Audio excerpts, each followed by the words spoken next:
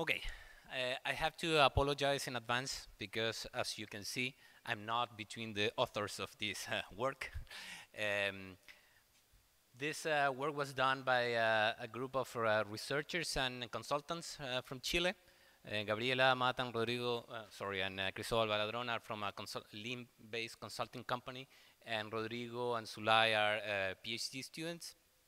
And Luis Alarcón, a colleague of mine, was supposed to be presenting today, but he had a problem at the last minute and he couldn't come to the conference, so he asked me to present in his place. So I'm really sorry if there are some things that I don't manage too much of the research.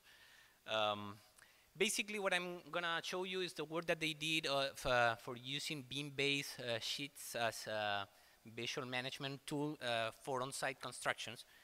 Basically, it's a case study on using these visual instructions on site, supported by last planner system as a way to pull the information that should be contained on those instructions. Oops. Well, I'm pretty sure that most of you have seen already the graph that is at the right side. Is just a reminder of how bad we're doing in comparison with other industries in terms of productivity. You can see there the green line, that's where we are, and the blue line, the manufacturing industry. And of course, the productivity is important not only to get benefits from the project, but also to have a sustainable development in the projects as an industry, and as a society. On the other side, also the projects are getting every time more complex, and that higher complexity requires a higher also level of collaboration between the main stakeholders of the project. And something that is very important for the collaboration of the stakeholders is the information flows. So in that sense, the information management is something that people is taking a look on. And this is a work that was done by Elaine. I don't know why they didn't put the reference, but it's on the paper. So basically, it's explaining the main root causes of the information management problems, and the relation of those causes with the different type of waste. So as you see, which one is the pointer? There. The main causes are that a lot of the information is shared in a non-visual format. And that also, of course, it's a problem for customers and designers to do the review of the design and of the specifications, and in order to be able to make decisions in a timely manner. And that, of course, creates some waiting time, extra processing times, and also, I can read from here, underutilization of the skills of the people that is there, because they cannot really achieve what they could do with better information. Another cause of information management problems is the scattered information. So we have many sources of information that are available, and people have to look for the information in different places. And when they are on site, that of course takes time, and time is gold. So of course that generates waiting times, and of course also it generates defects, because sometimes you look at the information in one place instead of other place, and that generates bad decisions. Another cause is information is non-structured. So that basically difficult makes it more challenging for the teams to reach the information they need, because it's not in a simple way to just search for it. And again, that generates defects and transport wastes.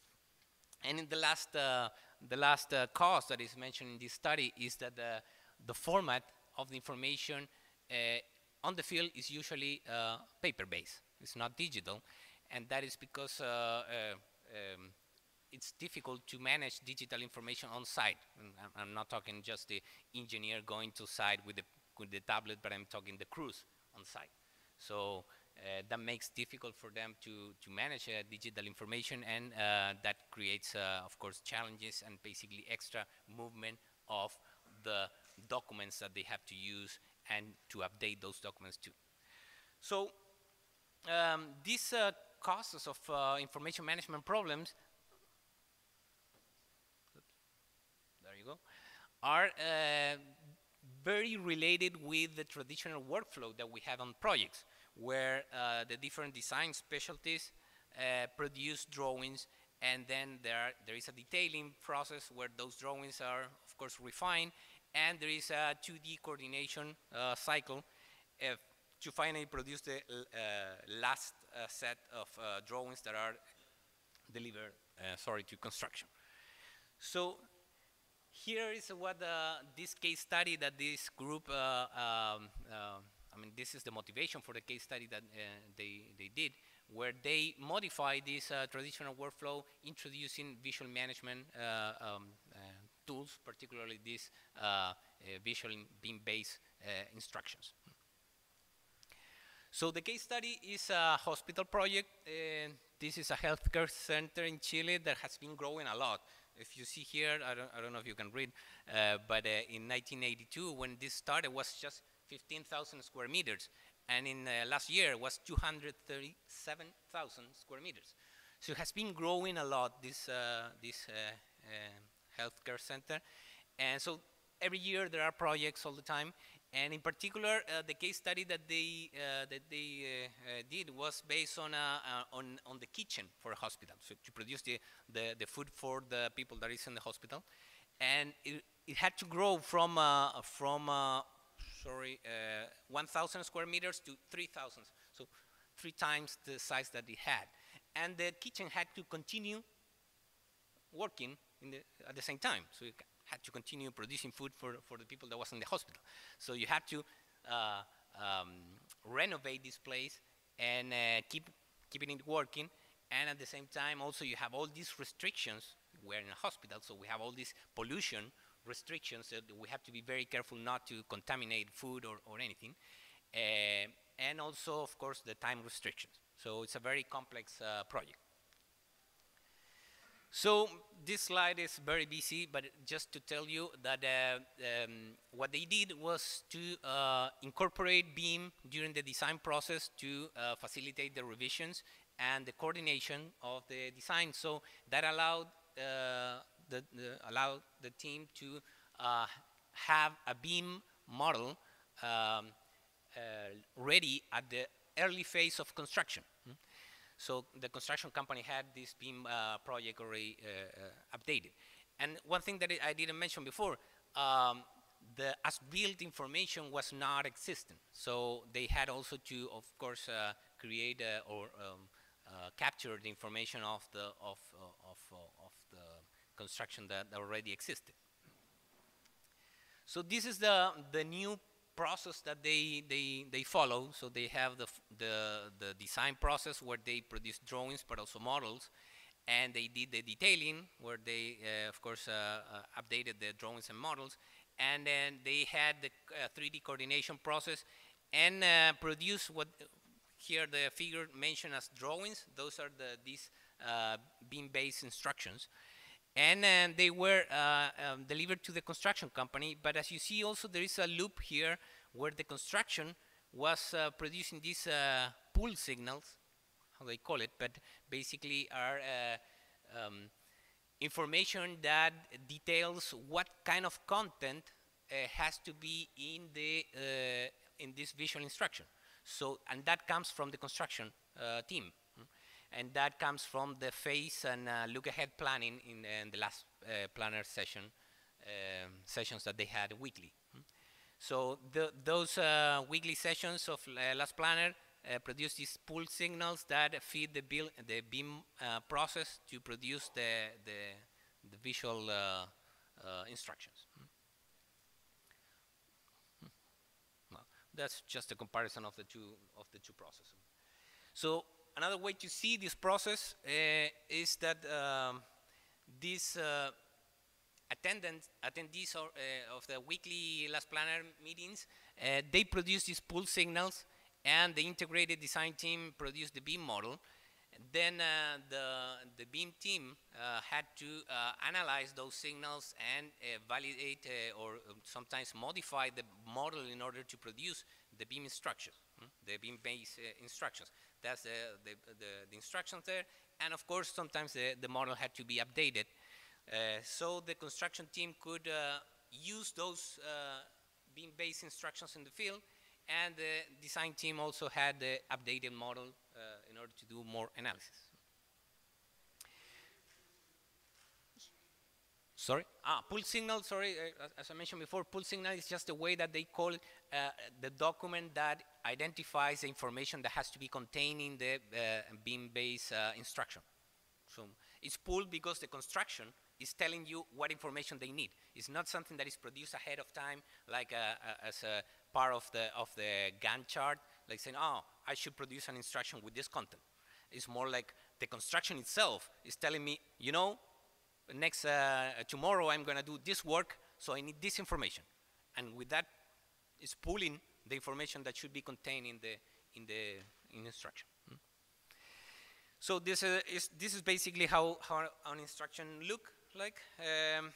You see, it's basically graphic information, plans, elevations, sections, 3D views with color code in order to represent the information that they need.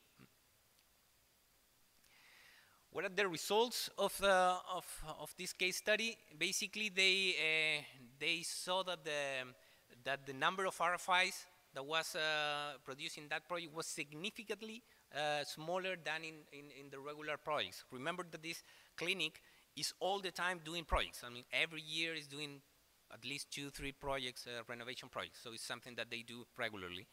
And compared with that, with those projects, they reduce the number of RFIs considerably. Also, they find they made interviews in this extended team that is basically the designers, the users, the people from maintenance in the clinic, the construction, and the owner. And these people said that in general, all of them considered that was very positive. 67% of them considered that the BIM instructions were fundamental in order to communicate the information to the field. So it was the main means of communication to the field. Also, it's very hard to read from here.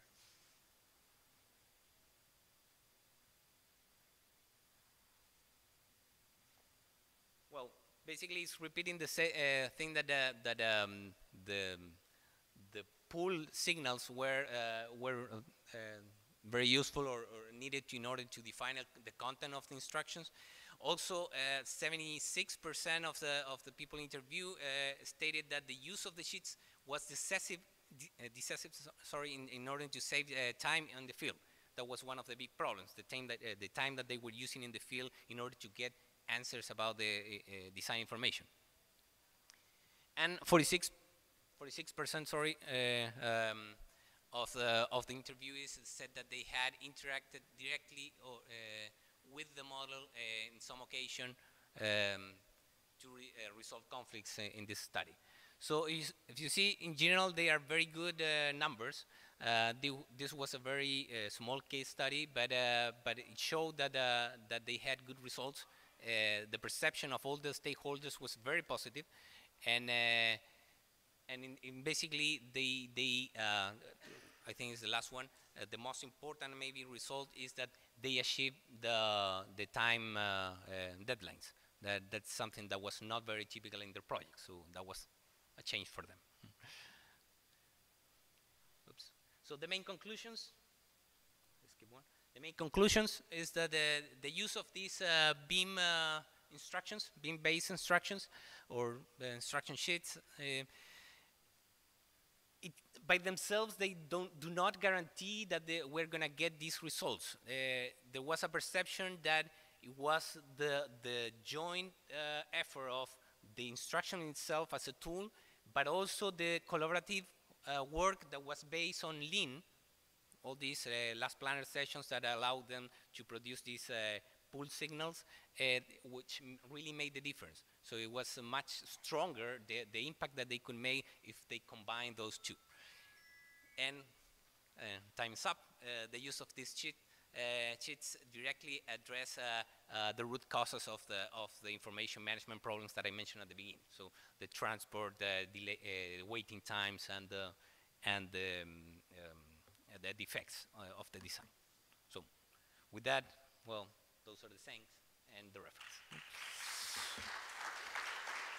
Thank you very much.